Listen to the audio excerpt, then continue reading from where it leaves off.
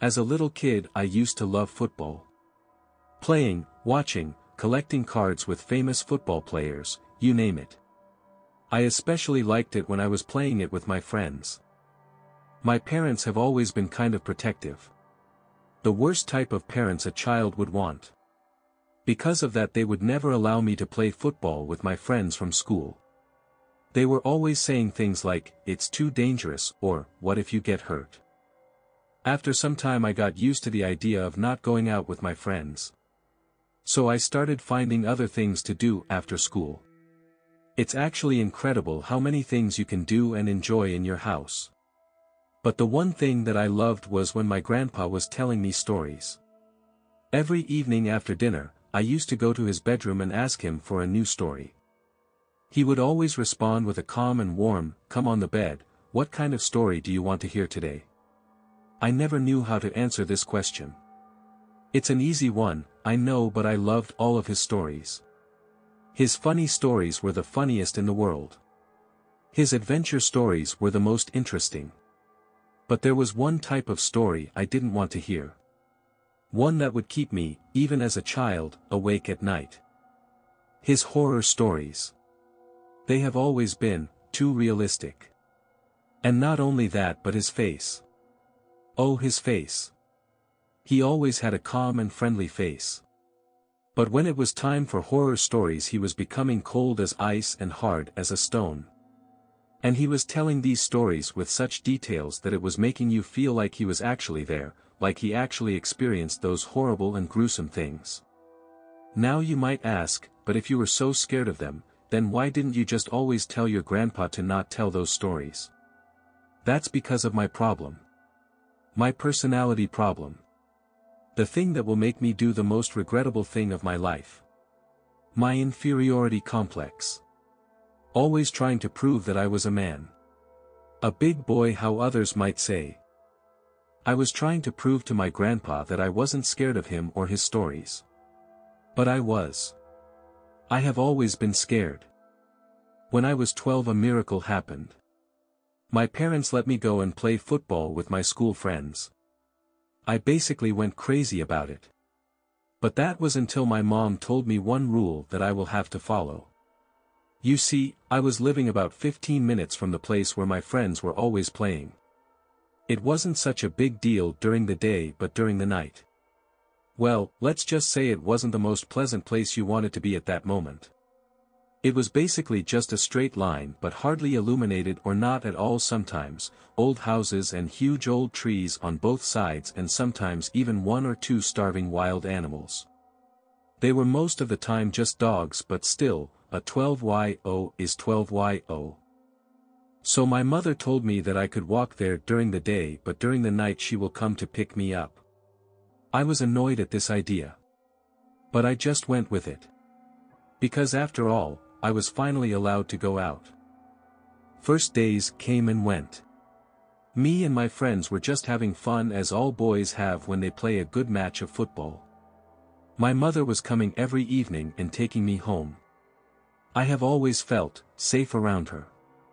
I know that's what a parent's job should be, right? But it was another level of security that I had around her. One that would make me feel almost untouchable. That's maybe why I felt it. More like sensed it. The feeling of insecurity and even fear that she had. She was always being careful on that street. Always holding my hand tight. Always looking left and right, left and right, left and right at those damn houses and trees. And in a weird way, almost every time after she was checking left and right, she would just abruptly look at me, dead in the eyes, almost like she was checking if I was still there. I just ignored this at first. Brushing it in my head and saying, well, she is also human, maybe she is also a bit scared. But the feeling of unease never went away. It actually got even worse when I asked my grandpa about that street. Why is that place so dark, and why are all the houses abandoned and all the trees so old? My grandpa's face went white. His usual calm and warm smile and eyes just turned into a dead and cold face. He looked me straight in the eyes. And said, "Calm, just do what your mother says." And don't think about it. That night I couldn't sleep. What was that place? Why was everybody acting so weird about it? Why was everybody so scared of it? Was it about the wild dogs? Was there something else in that hellish street than abandoned houses and trees? But oh well, I was too scared to act on it. I didn't intend to look into it. As long as my mom was there to protect me, I just knew I would be okay. The next day I went as usual for a good old football match. Time to beat those guys 7-2 again, I guess. But it was different. There were girls there. Until then it's been just us, the boys.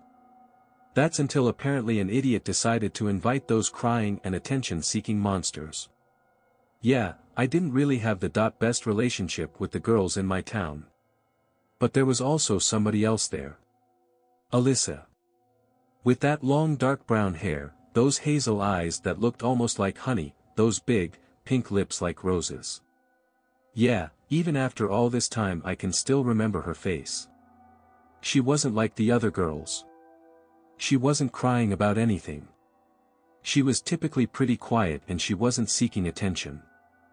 But you see, if you didn't get it until now, I've never been the most open person. I've always preferred to keep everything to me, even my feelings.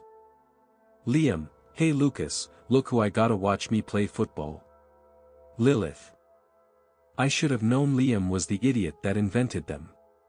He's always been an attention-seeking guy and he was always trying to prove he was better than me at everything. That is maybe because I was always winning over him at football and grades. This time apparently he was trying to prove he was better with girls than me by inviting the so-called cutest girl in school and her friends. I wasn't really that interested in Lilith, to be honest. While the other boys were seeing her outside beauty and expensive clothes, I was just seeing her shitty character. She was annoying. And I hated her presence. But for some god-forsaken reason she had a little crush on me. And this was maybe her way of looking for my attention. Lilith, I don't think he really cares about me, Liam. To be honest, I think he is more interested in Alyssa. Lucas, me, just shut up, Lilith. I came here to play football, not to listen to you being rude to everyone and whining about everything. Lilith, so now you do notice me. That means I hit a sensitive spot there. Me, oh for Christ's sake, if I hear one more word I swear I will dash. Michael, okay now Lion, wow. Take it easy. Let's just go play football now, shall we? Michael has always been the calm guy of the group. The natural leader, I might say. He's always been the one who was solving the group's problems. After that dispute we just went and played our normal match of football. While I was desperately trying to ignore Alyssa's gaze. After the match we just continued to stay outside and talk like usual. But this time of course something had to happen. And that was Lilith. With her stupid idea of playing truth or dare. We just went back and forth with some stupid dares like go and throw an egg on old Betty's house or go knock on a door and run. I've always hated that game. Too irrational and too dangerous for me. It was getting late. My mom was supposed to come and take me at around 11 p.m. It was 10 p.m. and dark outside. We were still playing that goddamn game when David's turn came for a fourth time. He was supposed to answer the question, who do you have a crush on, but he just got red in the face and chose to do a dare instead. Liam, okay then. I challenge you to go and walk until the middle of the street that Luca's going on every night and then come back. David was never the most strong of people. He was by all means weak. Very indecisive, always shy around girls, always quiet. And that challenge even scared me. I don't even want to know what was in David's head. David, can't you give me another challenge? Liam, so the little chicken is scared like usual. Come on, can't you at least act like a man when girls are around? Me, Liam, just let him alone. If he doesn't want to do it then just let him be. Liam, you don't have any right to defend him, Lucas, you are the one who's always taken home by his mommy, remember? That idiot. That goddamn retard. Me, just shut up, Liam. Liam, okay, look. What about this? We all go there. Except for the girls. And whoever comes back first will have to tell the whole school that the other is way better at football, girls and everything than him. And we will also take the other boys in case there are wild dogs roaming around. That was just stupid and immature. I was about to refuse, but then. Alyssa, I think Lucas will win. That was basically it. That's what I needed to find out what was on that street. One push. Me, okay, I accept. It has been around 10 minutes since we entered that street. On the whole way I was feeling a small sentiment of unease. One that also Liam and the others were feeling, but none of them wanted to say it. We arrived in the middle of the street. We stopped and we just looked at each other for a brief second. Michael, I think we should leave. Liam, I'm not leaving this place before Lucas. Me, and I'm not leaving before Liam. That's when it happened. Exactly as I said my last word, the light went off. The flickering, weak light went out completely. It was complete darkness. We all panicked until Max took his phone out and turned on the light. Bless Max and his phone. Liam, okay Lucas, what about we both say it was too boring here and we just didn't have anything to fear about, so none of us two won or lost. Lucas, sounds good for me. Let's Leah dash. That's when I heard it. That's when Liam heard it. That's when we all heard it. That laugh. That sadistic, ironic laugh. It sounded almost like the laugh of a child. Maybe even of our age. But it was different from our laughs. It echoed everywhere around us. It echoed through our ears and hearts. Through our spine and legs. Through every part of our body. We were all not able to move.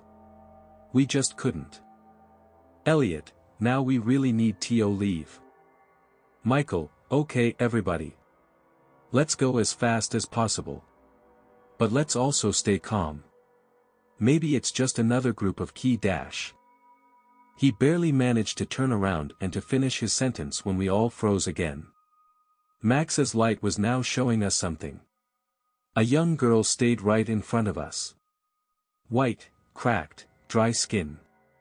Complete white eyes and small, dry, white lips.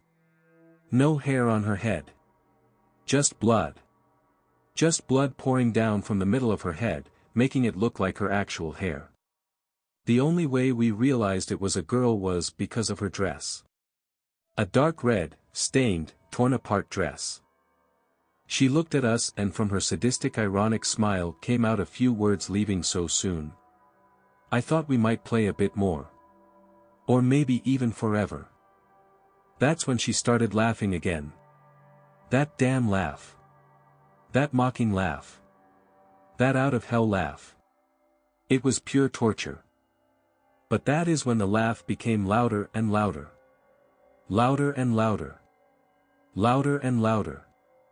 Until it became shrieking. It opened its mouth revealing sharp razor teeth, a black mouth and a rotten mouth full of maggots' tongue. David was the first one that got attacked. That thing just jumped on him and bit through his chest. Taking with its tongue as much of his insides in its mouth as it could. We all started to run. Everybody is running and crying. Praying and begging God to let us live. Crying and begging this thing to let us go away. I was the fastest. I outran everybody. I didn't see what was happening in my back. I was just slowly hearing every one of my friends falling down. Some were screaming, some were crying, some were begging. But all of them were screaming for their mothers. Their protectors. The persons they knew would instinctively protect them. I was so close to the light when I heard my last friend falling behind me. I was so close to it. South close to escaping it. But then I heard it. A faint scream, Lucas. It was the voice of my mother. Without thinking I turned around. My biggest mistake. I don't remember anything after that. Only complete darkness. Just a faded memory of people pointing lights at me and crying. I looked at the time on my watch. 11:10 p.m. I woke up in the hospital a few days later. I was injured but not so much as the rest. Max had to get his leg amputated. Elliot lost an ear and a few fingers. But the worst news that I had was about David and Michael. They didn't make it. After their funerals, my grandpa told me the story of that street and why I should never go alone there. As the story goes, it was the oldest street in our town. There, a once big church stood. A family didn't have enough money to take care of their child. Their girl. So they let her on the church doorsteps. She grew up to be educated and well-behaved but didn't have a lot of friends. So when she met a group of children she went crazy about it. But sadly one day, while they were playing in the forests next to church, they got attacked by starving wolves. The kids managed to run. But the girl did not. And while she was being eaten she was screaming, "No! Don't leave me! Please! Don't leave me!" That's why her troubled soul is now always haunting the street. She is looking for the friends that let her be eaten by animals. Years have passed since that event. 15 years to be more exact. Everybody moved out of town. And I mean everybody. It became a ghost town. But me and the rest of my friends kept in touch. For one and only purpose. Revenge. We wanted to take care of that ghost once and for all. So that's what we are doing tomorrow. We are going to go to that old damn town and burn it to the ground. To see who laughs at last. But our only problem is that we don't know if that would get rid of the ghost or just free her to roam the world. If the worst comes to be, I want you to take this as an apology and know that me and my friends had only the best intentions. And children, listen to your parents. They know what's best for you.